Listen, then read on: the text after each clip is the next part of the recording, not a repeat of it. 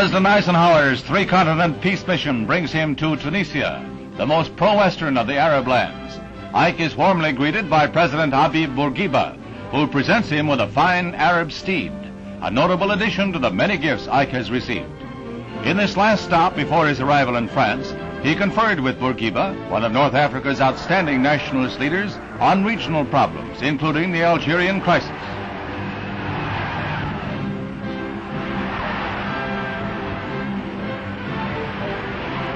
A fruitful visit in the smallest station on Ike's 22,000-mile itinerary ends as President Eisenhower flies to the USS Des Moines for a cruise to the French shores.